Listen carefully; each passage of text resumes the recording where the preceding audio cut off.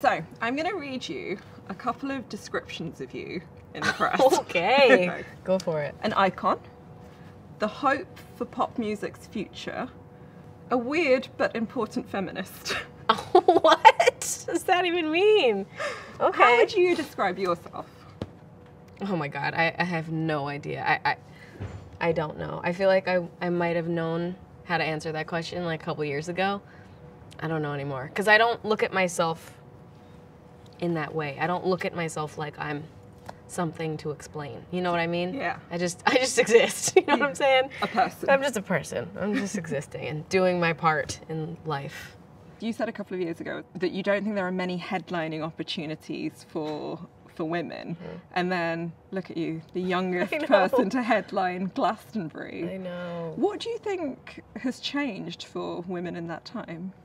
Or has anything changed for I women think a in lot that has time? changed. I think like we're in such a, I mean, I'm just in awe of the time we're in right now because of women are just like at the top right now. I mean, top of all the charts, it's women, women, women. I mean, it's like the most incredible thing for me to see because it's just not been that way, you know? And to see festival ad mats come out and it's like so many women on them now.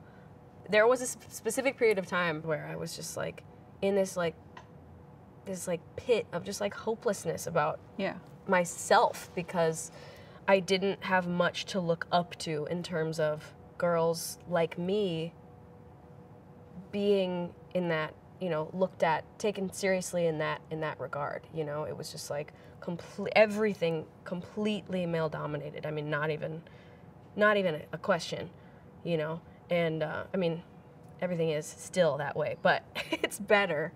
And it's just like I remember just like crying in my bed because I was thinking about the kind of show that I would want to put on, and I would just feel so like hopeless because I was like, I'm a girl, and so I'm never gonna be able to have a show like that.